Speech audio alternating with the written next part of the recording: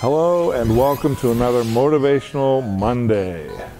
Mondays can be tough, which is why we need to start out on the right foot and be motivated. Motivated in God's Word. Today we are talking about being certain of God's supply. Our scripture comes from Philippians 4:19. And my God will supply every need of yours according to his riches and glory in Christ Jesus. So he will supply every need of yours according to his will, according to his riches and glory.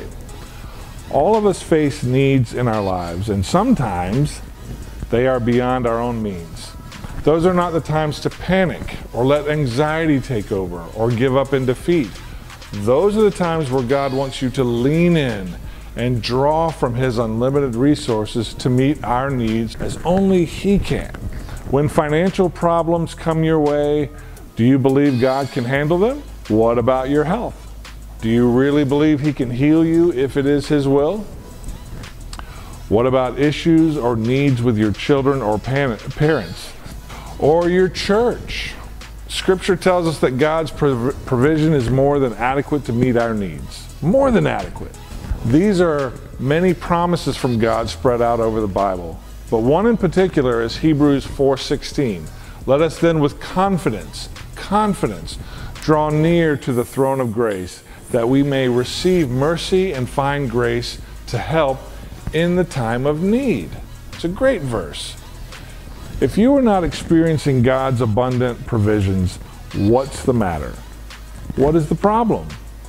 Is the difficulty with God? No. Maybe it is that you do not really believe that God is there and ready to meet your need. If you are a child of God, having received Jesus into your heart, every one of God's resources are available to you.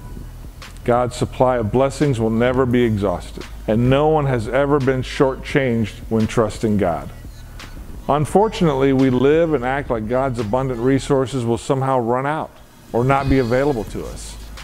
We are children of the King of Kings and Lord of Lords. Why do we live like we have nothing?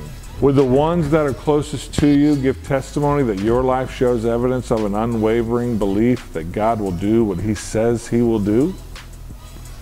Think about that today and pray on it. And I tell you, until then, be blessed and thank you for watching.